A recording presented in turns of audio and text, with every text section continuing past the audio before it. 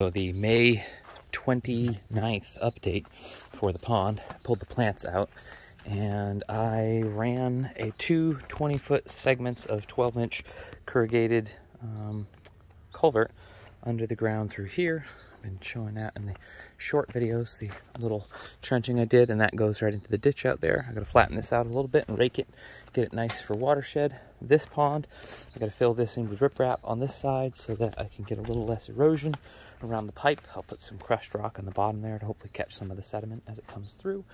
And then this end of this pool, and again, this is the shallow pool, which will be my biofilter and kind of low water holding function of pond. So you can see the edge perimeter there. That'll be all my vegetation and plants and stuff. I have all these different pond plants, and that'll keep them just enough in the water that they won't drown, but also build a nice perimeter around what will be a little low-lying water body.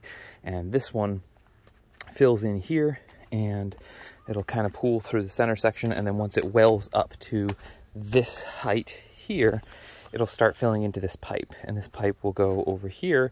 It won't at this height start filling into the pond.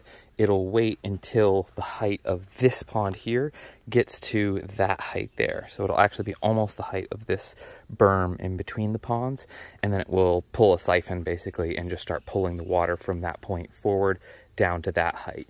And what I did with this is I just buried another 7-inch PVC corrugated pipe. I've surrounded it with some thicker slate rock just to kind of keep bigger things from falling on it or into it, like sticks and stuff like that, to try and keep this area as clear as I can, and as a holder for what the next step is, which will be this little mesh goes over the top of it like so, and then I'm going to put crushed rock and just fill that whole area with this bag of crushed rock. And then on the top of that I will stack some little flat rocks that all look like they'll be my water gauges for the outside of the pond. So you won't really see the drain, it's kind of hidden, and it has a lot of filtering function based on the rocks and the mesh, so that only a certain amount of particulate can get down in there. So nothing big will be draining down in.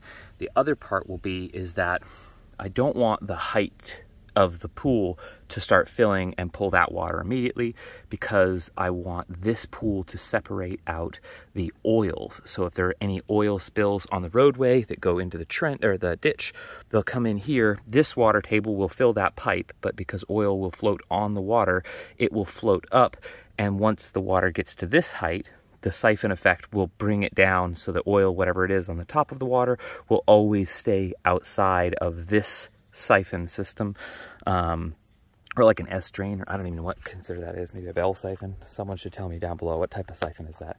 It's got to be something magical. I'm sure they have some engineering term for it, but that's the drain out. This eventually will also, at the very top of it, will have a crushed gravel overspill. So this will be completely covered. I'll flatten that back out, but at the exact same spot as this pipe, there'll be an overflow. So if the pond is filling up too rapidly from this pipe, which is larger in diameter than that pipe, it will have the ability to emergency flood into the big pond. Hopefully that will happen, but once or twice a year. And then I'll make an overspill stream that'll actually run all the way back to the front side of the property. So I'm going to dig a trench right on this edge over there and run a stream all the way back. And that'll be my overflow little kind of trench on this side of the lot. And there is one back there as well, but I'll make this one cute and, you know, all the fancy stuff.